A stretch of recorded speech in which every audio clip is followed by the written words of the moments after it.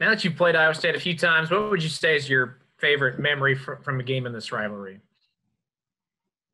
Um, well, last year was my first time playing against Iowa State, and from that game, it was just the opening kickoff return we had. That was awesome, and just seeing us just dominate. I feel like we dominated that game.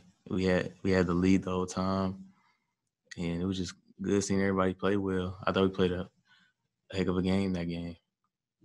Now that you and all the receivers have had a little bit of time to get acclimated to Will Howard, how do you think that's come along? Are you guys starting to gel a little bit more than you were a few weeks ago?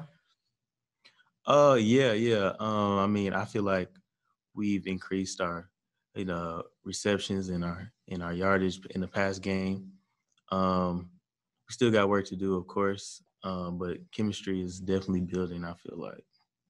Maybe this is a simple question, but what can the team do just overall to get more catches for the receivers right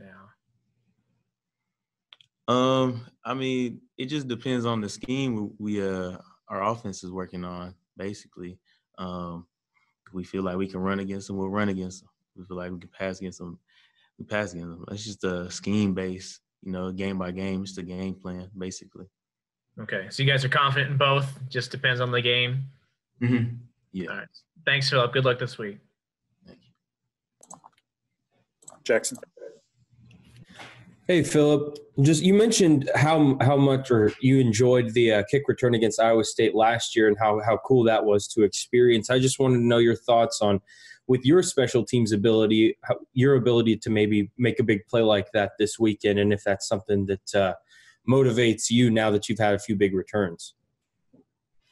Yeah. I mean, we special teams you, so we plan on making big plays on special teams every week.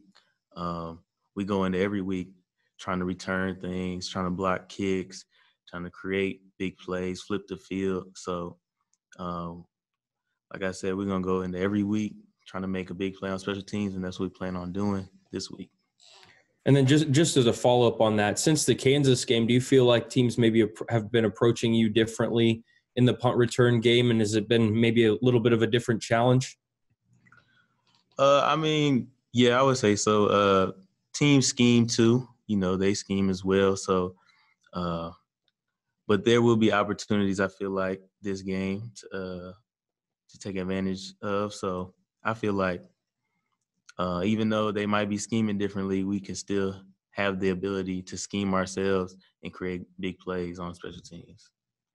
Thanks. Appreciate it, man. John? Yeah, Phillip, I know you guys have a lot of guys out right now because of COVID and contact tracing and all that. Just what's it been like the last week or so of practice, with such a limited availability for guys? Yeah, I barely heard you. But, yeah, I mean, basically it's just we all need to stay healthy. COVID is still a thing, and it's going up again in numbers, so with cases.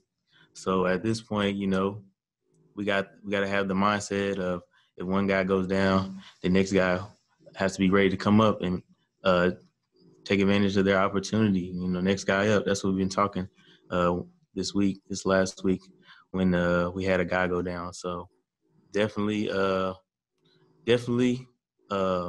to be aware of what's going on in the world with COVID, and hopefully we just get it together and execute and play well on Saturday. Appreciate it, Phil. Thanks. Last one here, Kellis. Do you guys as players ever go into weeks fearful that the games might be postponed at any moment? I know it hasn't happened to you yet, but is that always kind of a fear in the back of your mind? I mean, it's not a fear because our coaching staff always talks to us that I think we're prepared for every situation that comes about to us. So I don't think we're too worried about that. We go into every week, like I said, trying to execute the game plan and get ready for the opponent. We got 3 weeks left. We went out in the championship, so we got a mindset of winning basically and taking each play that's given to us at a time. So we're just excited for this week.